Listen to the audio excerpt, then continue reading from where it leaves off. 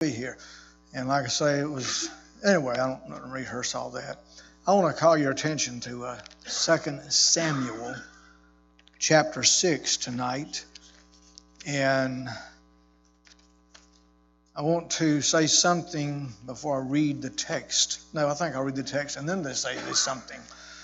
I'll give you a chance to get there. And I appreciate all the good spirit in the service and the good singing, and the last song we just did really, it really blessed my heart big time. And I'll tell you in just a moment why that is. 2 Samuel chapter number 6. And we'll start in verse number 6. And when they came to Nachor's threshing floor, Uzzah put forth his hand to the ark of God and took hold of it, for the oxen shook it. And the anger of the Lord was kindled against Uzzah, and God smote him there for his error. And there he died by the ark of God. And David was displeased because the Lord had made a breach upon Uzzah. And he called the name of the place Perez Uzzah to this day. And David was afraid of the Lord that day, and said, How shall the ark of the Lord come to me? So David would not remove the ark of the Lord unto him into the city of David, but David carried it aside into the house of Obed-Edom the Gittite. And the ark of the Lord continued in the house of Obed-Edom the Gittite 3 months. And the Lord blessed Obed-Edom and all his household. And it was told King David, saying, The Lord hath blessed the house of Obed-Edom and all that pertaineth unto him because of the ark of God. So David went and brought up the ark of God from the house of Obed-Edom into the city of David with gladness. And we'll stop there. Now, Lord, we thank you for your good presence, and we worship and adore you. I pray the grace of God will be richly bestowed upon this evening service. May God's word take a hold of our lives and be effectual, accomplishing your pleasure. I pray you'd bless the dear saints of God, and may they be built up in the most holy faith. If there's one wayward soul, do a work in their life tonight. Pray you bless this great ministry. I was blessed at the missionary letters read earlier. Lord, you know that's a big thing in my life. Pray for mission works around the world. And dear God, it really touched my heart, these letters tonight. And I thank you for those good reports. And bless these ministries that were mentioned in those letters. In Jesus' name, amen. Amen. Well, there's one outstanding theme in these verses tonight concerning Obed-Edom. It says that, and I don't want to get into a lot of the background, I could, but Obed-Edom, in essence, he took the ark of God into his home. Obed-Edom was witness to the severity of God as far as, he saw the slaughter that the ark had made among the Philistines. Had gone from one place, the Philistines, to another, and great slaughter from God had befell those areas until it was brought back to its rightful place. And it says, and he saw Uzzah struck dead just moments before. He saw, it could be a dangerous thing. Here he's inviting God's ark into his house after all the devastation among the Philistines, and then eyewitness to Uzzah being slain. He says, but I want the ark. And as a result, and this ark stayed in his house for 3 months, by the way. Was a preacher some years back, Brother Bill South. He preached on a message, 90 days in the presence of God. And so but anyway, the thing I want to really get to tonight is it says, the Lord blessed Obed-Edom and all his household. Matter of fact, it is said twice that God blessed Obed-Edom and his house, And it was told in verse 12, King David saying, the Lord hath blessed the house of Obed-Edom. You know, when God blesses your home, word gets around. I mean, brother, it will be manifest. It will be very obvious. And, well, I'm going to lead up to this song in just a moment. Nothing about the lyrics so much, but it was 42 years ago in Fort Pierce, Florida, that me and my baby doll back there was brought together in holy matrimony on a Sunday afternoon. And, well, it was a Sunday afternoon. I was pastoring in a little place called Winter Beach. Don't tell me if that was right or wrong. That's just what it was, okay? I didn't preach that morning. I had the visiting preacher too, amen? And we had the wedding at 3 o'clock, left the wedding. It was a big old wedding because people couldn't believe she'd marry me. And it was actually a double wedding. Her brother and his wife were married in the same ceremony. We left there and went straight to the hospital in Vero Beach. Now, honestly, that sounds like I'm frivolous, but that's the truth, because her mother she had a lot of health issues and was in the hospital, so we went straight to visit her. We left there and went straight to Yeehaw Junction. Anybody know where that is? Yeehaw Junction, Florida. And they only had one caution light, still do, just have one caution light. And back then, they don't have it anymore. They had a motel, Holiday Inn, and that was where we were going to spend our night, which of course we did. But let me tell you this, before we went to the motel, we went to the house of God. We happen to be Christian people. We went to church, and then we went and checked in. When we checked in and got our things into the room, the first thing we did was kneel down by the bedside, both of us. And in essence, we prayed, God bless our home. Yeah. Amen. Amen. Praise God. And there's some more background when I was a kid about that, but this will do for now. Well, let me say God has, preacher, God has blessed our home. But you say, how does that song fit in? That was one of the wedding songs. We seldom hear that. That's a rare song in the Baptist church, Independent Baptist. But you sang it tonight, and man, wow. I said, wow, man, that's a confirmation. And you know, the Savior, like a shepherd, has led us. God has powerfully blessed our home. And in way of introduction, a verse I'm going to give quick reference to is in Proverbs chapter 3, verse 33. It says, the curse of the Lord is in the house of the wicked, semicolon, or is it a colon? Yeah, colon. But he blesseth the house or the habitation of the just. Yeah. There's a contrast in that verse, which is typical in Proverbs. And everybody can find their home in Proverbs 3:33, either on A side or B side. I hope yours is on B side tonight. That's right. Yeah. The Lord hath blessed your habitation. If you're on the A side, you don't have to stay there. No, you don't have to stay on the curse of the Lord is in the house of the wicked. You don't have to stay in that category. No. Another introduction thought, there's 3 blessings I'm going to give you quickly. God's first blessing mentioned in Scripture was in Genesis 1:22. God blessed them. His blessing was upon the home. His first blessing was upon the home. Yes. The first institution that God established on the face of this earth was the home. So I'll say 3 blessings. 3 first is what I meant to say. The first blessing, the first institution. And you come to the New Testament, His first miracle was in the home. And let me tell you what, it takes a miracle.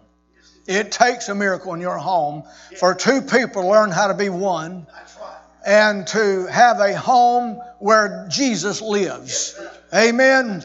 Now, I would ask a question. Do you want God to bless your home? It's so easy to say, well, sure. Are you really sure? Because we're going to get into what does it mean? What does it mean? You want God to bless your home? That doesn't mean you're going to have a fancy this or fancy that and so forth. But there's some things about the blessing of the home. Number one, If you want God's blessing, it means you want God's power on your home. I use the word power in the sense of authority. Yeah. Amen? The sense of authority. We did not raise our children by Dr. Spock. We did not raise our children by Hollywood standards. We did not raise our children according to the whims of society. We did not raise our children according to the dictates of even family members. We raised our children on the premises and the foundation of this Holy Bible. Not just raising children, our whole household was established upon how firm a foundation. Brother, I'm going to tell you what, and our children, by the way, still love God and serve God. Hey, I'm telling you what, God's been good to us. We're happy in Jesus tonight, and God continues to bless our home. Me and my baby doll, we still have a spell together in our home. Amen. We pray and sing and read Scripture morning by morning together. We go forth together. Well, God put us together. We've stayed together. We're going on together because God has blessed. But the word power in terms of authority, hey, brother, He's to be the head. And I know the man is the head of the house, but in one sense, God is to be the supreme head and ruler. You're to run your home according to this standard, God's holy word. And so 2 Kings 20, it says, in those days was Hezekiah sick unto death. And the prophet Isaiah, the son of Amoz, came to him and said unto him, thus saith the Lord, set thine house in order, for thou shalt die and not live. Now that's something we all need to consider. That's right. Is your house in order?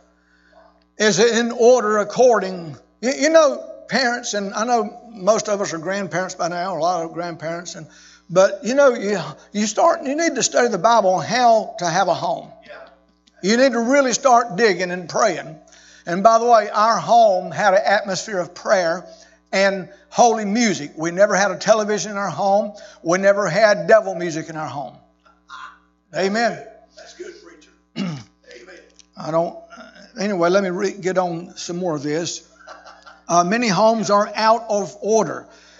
One writer said, when the home is ruled according to God's word, angels might be asked to stay a night there, and they would not find themselves out of their element in the least. They'd feel right at home. Let me ask you this. Does the Lord feel at home in your home? Amen.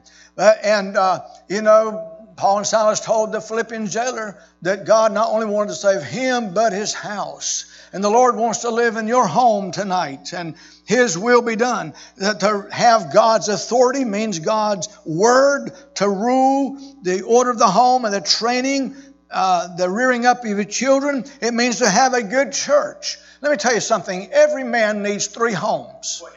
Every man needs 3 homes. Number 1, a home in heaven, to know you're born again, washed in the blood. Number 2, a home where you're raising children, or if your children's already gone, you still need a home where Jesus lives in your home, a Christian home. Number 3, a church home. Where they preach the King James Bible and have the old time preaching, praying, singing, shouting, not contemporary. I felt a mean streak about to hit me. Amen. Number 2, to have God's blessing on your home, not only power, but the peace of God. I think it's quite interesting that when the Lord sent forth His disciples in Matthew 10 and Luke 10, both chapters deal with this, but I'm going to especially look at Luke 10, and He gives them instruction, and it's very early on. Matter of fact, the very outset of His instruction, where He says, into whatsoever house ye enter, first say, peace be to this house. That would indicate that God is really desirous that His peace would be in your home. The first thing, He says, the first thing I want you to do is get God's peace bestowed. Now, is that with you tonight? So many homes are filled with violence, with the very fumes of hell. Fussing, fighting, fuming, arguing, and even physical violence, which is terrible, but it's just so many homes are characterized by that. No peace in the home because of a wildness in the atmosphere. You're raising brats instead of children. It's not right for any child to be a spoiled brat. Amen? Come on, talk to me. And then there's wild music. Go ahead and look at me. Wild music. Do I need to define that? Anything that doesn't honor Christ in your home is music that, would be adverse and would be very detrimental to your spiritual well-being. You say, well, there's nothing wrong with this music, that music. Well, let me ask you what's right about it.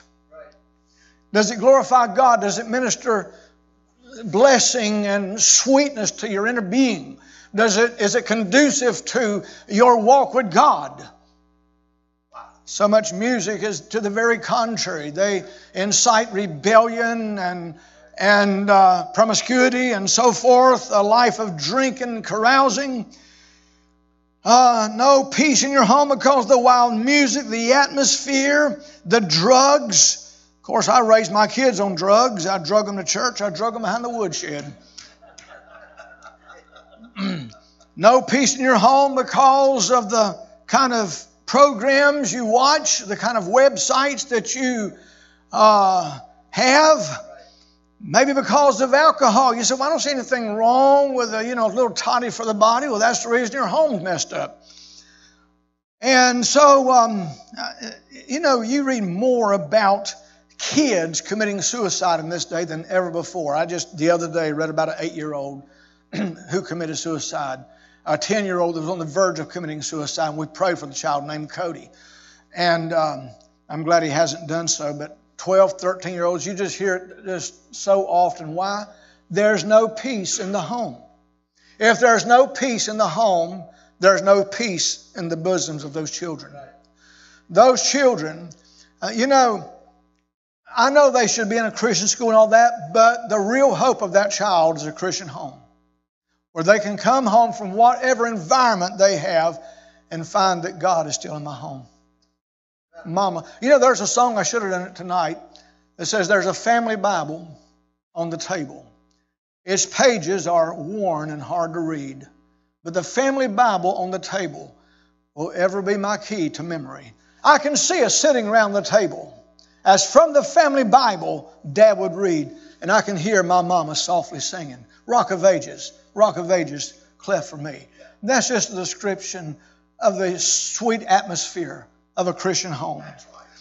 And then number 3, do you want God's blessing? Do you want God's blessing on your home? Well, let me tell you what, there needs to be prayers. And I don't mean just formal, it's got to be more than just a ritual. It's got to be reality. Some fervent, heartfelt praying. Real, genuine, earnest praying. It should never surprise one of your children to find you on your knees in prayer. It should not shock them. It should be regular. Well, Daddy's praying again. Mama's praying again. I'll leave them alone. It should not, a lot of kids, if they saw you on your knees praying, oh no, what's the matter? Something must be terribly wrong. It should just be common knowledge. My mama loves God. My mama prays. My mama's reading the Bible. She does that all the time. She doesn't browse through all this other kind of material. She loves God's Word. She reads the Bible. My mama's a praying mama. Used to songs were written to that effect. One of them says, if I could only hear my mama pray again. And many songs about mama's prayers, and a song about daddy's table grace. The song we used to sing when I was a teenager in some gospel group, Father's Table Grace. But anyway, mamas and daddies, it should not shock your child, your daddy, to see you on your knees. Grandpa, grandma, to see you on your knees. Of course, if you're too feeble to get on your knees, it should not shock them to see mamas, grandmas praying, grandpas praying. They ought to even hear the sweet sounds of prayers coming from your bedroom or wherever. That's right. You don't have to call for a formal setting of prayer. It's good to have group praying, family praying. We always did that. But brother, you need to have individual praying. Yeah. One is a song or a poem, might be both. It says, "The family who prays together stays together." When I was raising little guys, I always prayed with them before bedtime and go into the bedroom, and I would have them all three together, and I'd say, "Okay, Stephen, you start out in prayer," and then Christian, and Rebecca, the age frame. But sometime or another, just from time to time, one of them would say, "Daddy, I don't feel like praying." I never forced it. I never put a guilt trip on them. I said, "Okay, go on to the next one." You cannot cram religion down a child's throat.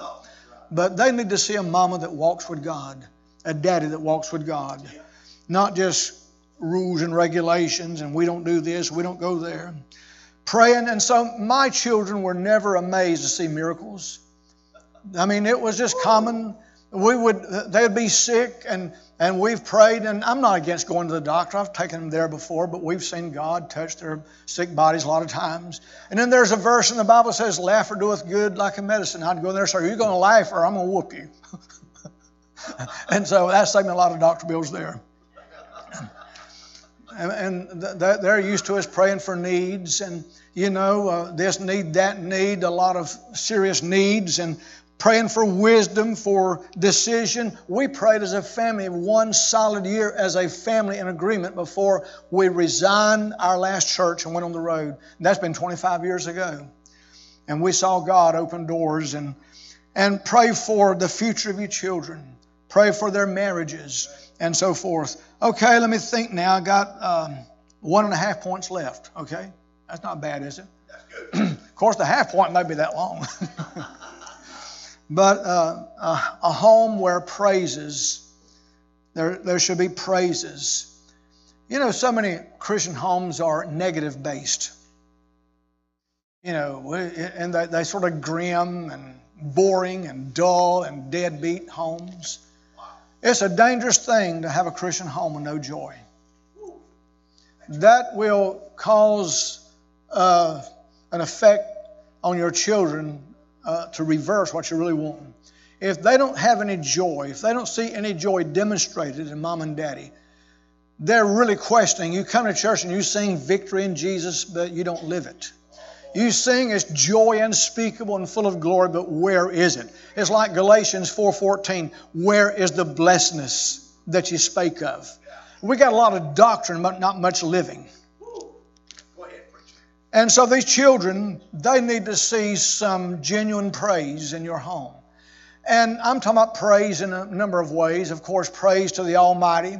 And again, that's not a formal thing. Well, it's time to say amen. Everybody say amen. Amen. No. It's got to be more genuine and just spontaneous.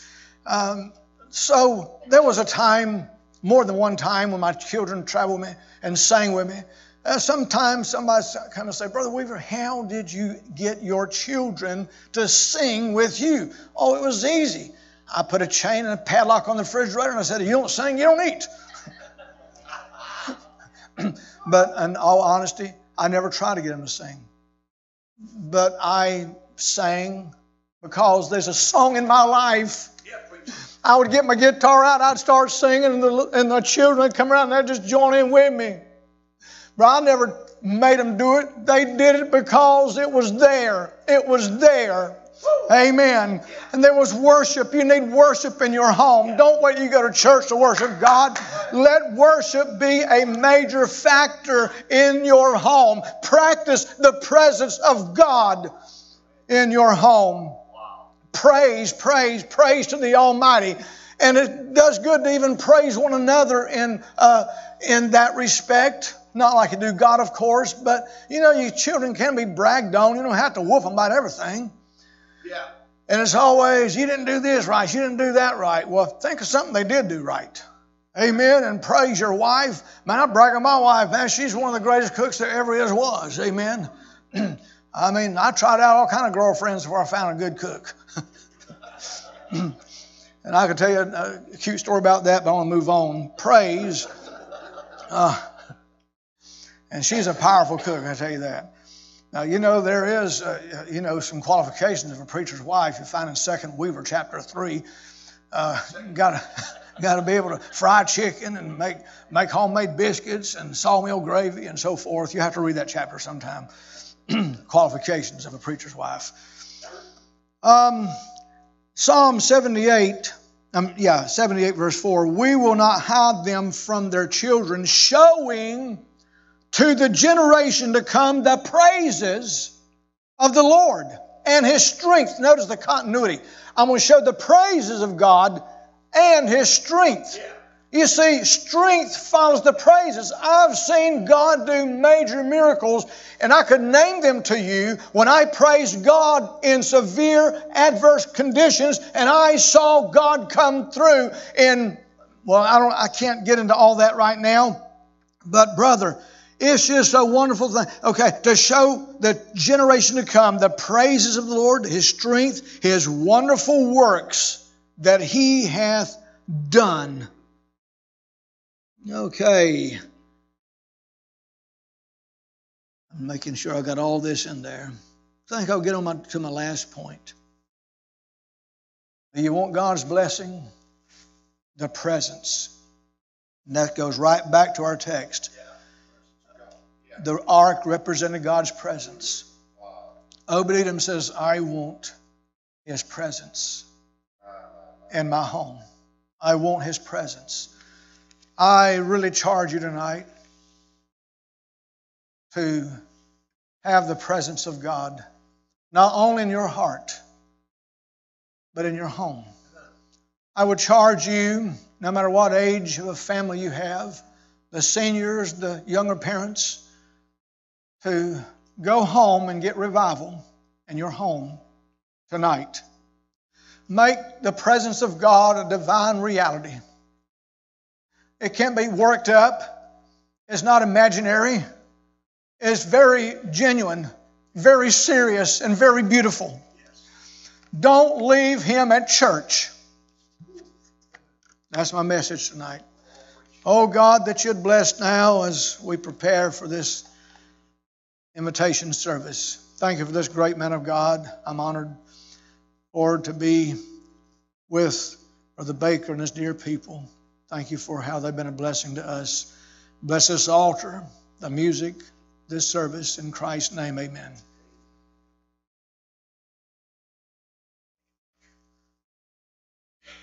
That's good.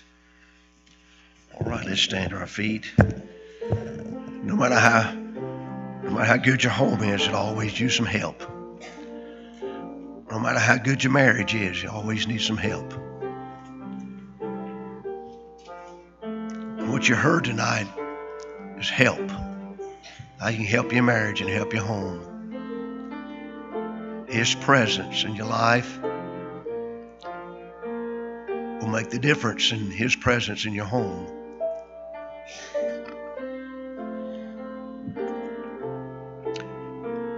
I was writing some stuff for the bulletin that'll come out Sunday, our church bulletin. It has to do with Jesus in your home. If He were to visit, you say, well, as long as He stayed a few days, I can handle it. What if He just moved in? Well, if you're saved, He moved in. He's in your life. How much of Him are you let Him to have His way?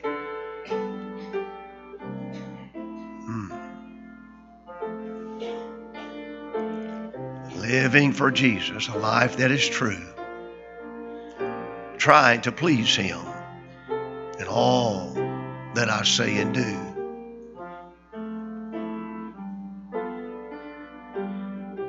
Yielding allegiance. Wow.